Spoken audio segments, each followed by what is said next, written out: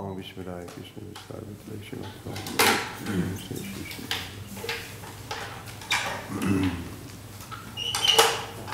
Om Namo Bhagavate Vasudevaya. Om Namo Bhagavate Vasudevaya. Om Namo Bhagavate Vasudevaya. Om Namo Bhagavate Vasudevaya. Om Namo Bhagavate Vasudevaya. Om Namo Bhagavate Vasudevaya. Reading Srimad Bhagavatam, Canto 2, Chapter 3, Pure Devotional Service, text number 12. Translation and purport by His Divine Grace, A.C. Bhaktivedanta Swami Srila Prabhupada. We have Bhagavad Gita here? Translation. Transcendental knowledge in relation with the Supreme Lord, Hari, is knowledge resulting in the complete suspension of the waves and whirlpools of the material modes. Such knowledge is self-satisfying due to its being freed from material attachment, and being transcendental, it is approved by authorities. Who would fail to be attracted? Responsively. Transcendental knowledge. In relation with the Supreme Lord Hari. Is knowledge. Resulting in complete suspension. Of the waves and whirlpools. Of the material modes. Such knowledge is self-satisfying. Due to its being free. From material attachment. And being transcendental. It is approved by authorities. Who would fail to be attracted? Purport by Srila Prabhupada. According to Bhagavad Gita 10.9, the characteristics of pure devotees are wonderful. You know that verse? Anybody knows it by heart? Achita gat mana bodhayanta. I think that's what it is. Anyway, we'll look at it. The complete functional activities of a pure devotee are always engaged in the service of the Lord, and thus the pure devotees exchange feelings of ecstasy between themselves and relish transcendental bliss. Tushyanticha, romanticha.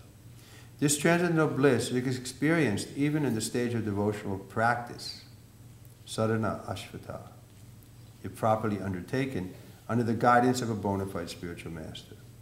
And in the mature stage, the developed transcendental feelings culminate in realization of the particular relationship with the Lord by which a living entity is originally constituted, up to the relationship of conjugal love with the Lord, which is estimated to be the highest transcendental bliss.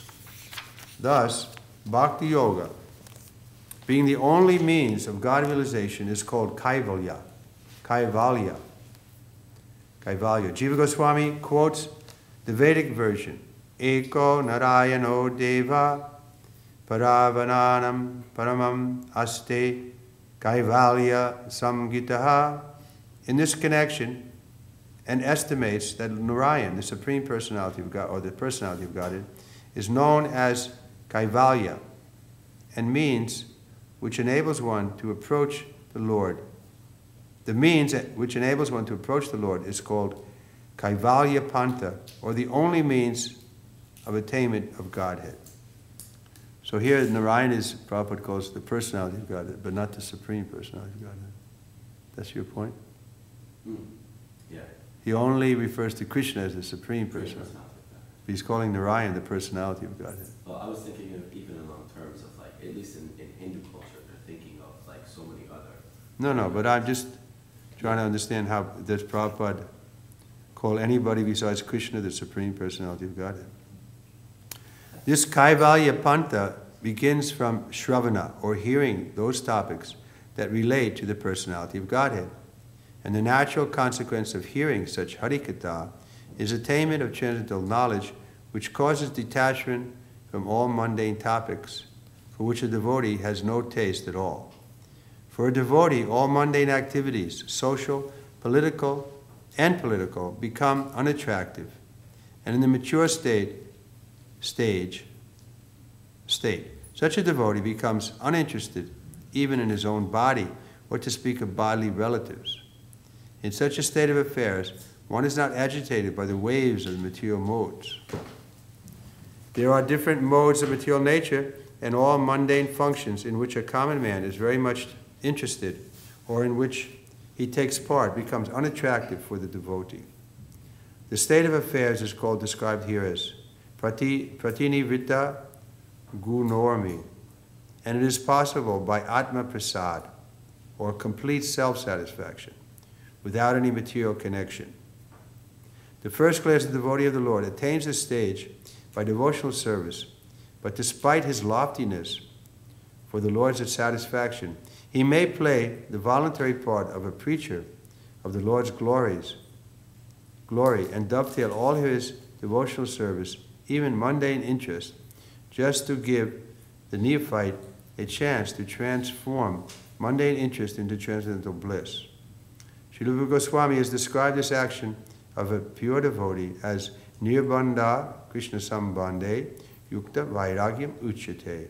Even mundane activities dovetail with the service to the Lord are also calculated to be transcendental or approved kaivalya affairs.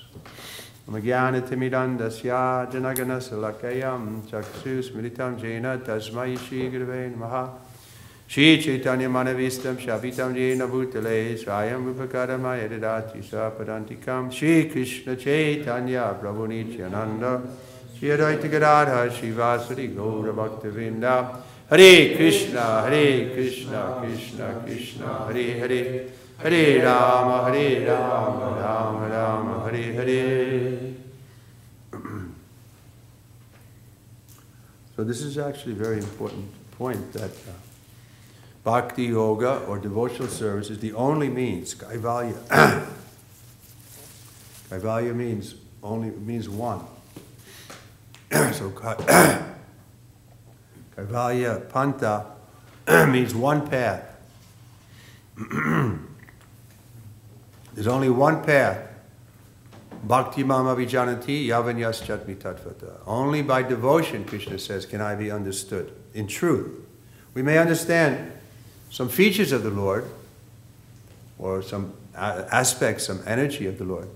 But to know the Lord personally, directly, we can only approach Him through devotion. And this is reasonable because the devotee actually, the Lord gives Himself to the devotee. So why would He give Himself to somebody who is still envious of Him or who didn't fully love Him? In our ordinary life, we see that. If